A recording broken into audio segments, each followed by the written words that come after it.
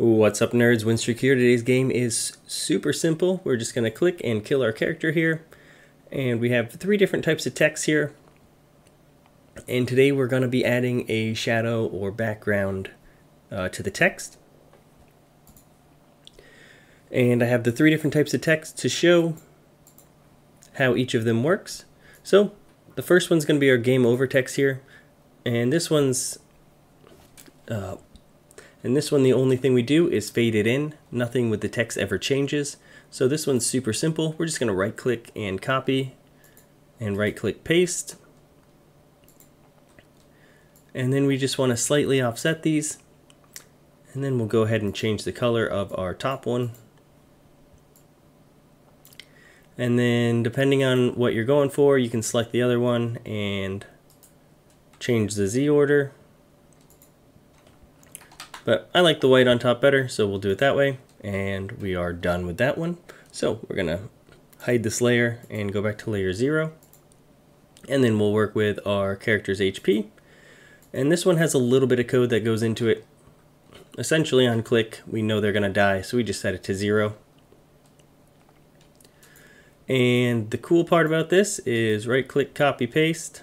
And you can also use hotkeys. So I can Control C, Control V. And paste it on there. I'm going to use my keyboard here to get it where I want it.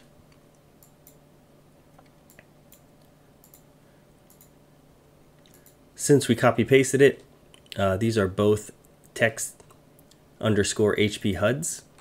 So that one line of code will affect both of these at the same time. Now this last piece of code is the most complex one. So this one will take a little bit of extra work, but we're going to start out with right-clicking and cloning the object. Now what this does is actually creates a whole new object, but it copies all of the behaviors and properties of the original. And again, we're going to change this color here.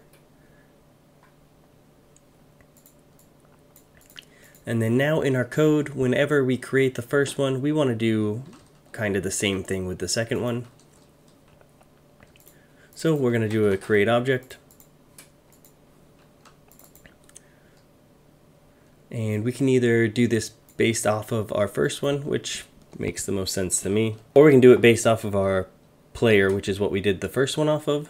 But I'm going to do the based off of our other text damage. So we want the X and the Y of it, and then we're going to move it over 3. So that'll just skew it 3 pixels. And the last bit we want to pin this, then we don't have to worry about all the move to stuff. So we're going to add that behavior. Oops.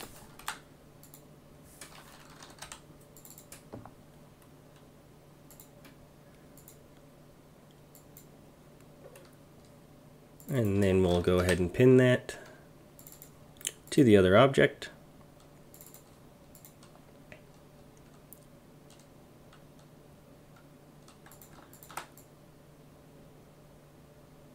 And then the last bit we need for this is after we set the value to our text, we want to set the value of the other one to the same. So we'll do that with set text.